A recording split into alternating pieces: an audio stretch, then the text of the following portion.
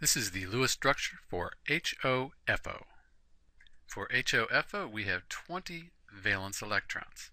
Hydrogens go on the outside, and then oxygen is less electronegative than fluorine, so we'll put the oxygens on the inside of this structure.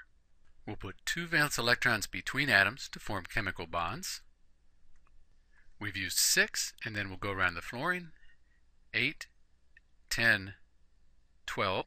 Back to the middle to fill the octets for oxygen.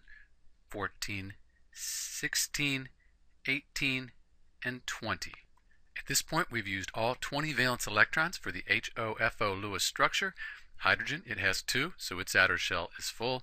Both oxygens have 8 valence electrons. Their octets are satisfied. And the fluorine as well, it has 8, so its octet is satisfied. So this is the Lewis structure for HOFO. If you drew the structure as shown right here with the F between the 2 oxygens, you'd find that your formal charges wouldn't be 0 for each of the atoms. In fact, you'd have a +1 charge on the fluorine, and that doesn't really make sense since fluorine is more electronegative. So this is going to be the best Lewis structure for HOFO. This is Dr. B, and thanks for watching.